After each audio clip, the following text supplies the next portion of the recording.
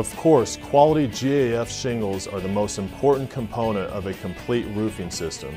Before we actually put shingles down, let's discuss proper shingle fastening.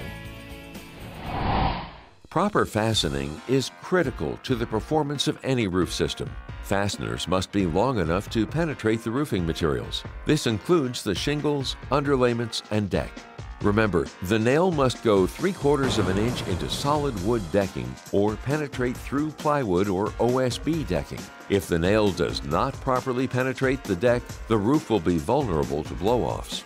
Because GAF has different size shingles, make sure you look at the instructions on the inside of the shingle wrapper or the GAF website for proper fastening patterns. Remember, local codes always take precedence over these instructions.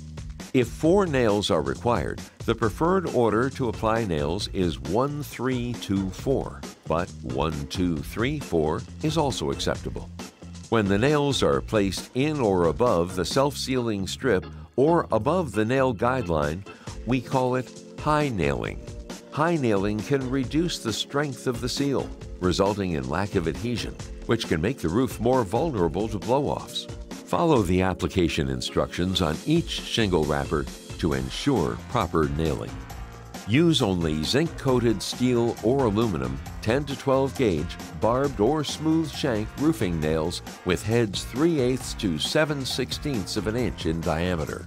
Nails should be driven straight so the head does not cut into the shingle. Heads should be driven flush and not overdriven into the surface of the shingle. Make sure to follow individual shingles nailing instructions for proper nailing location. This will help prevent moisture from getting into the roofing system and could prevent premature failure and blistering. As you go along, remember to correct any nailing errors. High nailing is probably the #1 installation mistake made on roofing shingles. It's one of the biggest causes of blow-offs. Angled or underdriven nails are a problem too. They can poke a hole through the shingle above it, allowing rain into the building. Angled or underdriven nails can also prevent the shingles from properly sealing and can result in shingle blow-offs. Be certain to take your time and install nails properly. Flat to the shingle, not at an angle, and in the correct location. For more information and tutorials on nail fastening, visit gaf.com.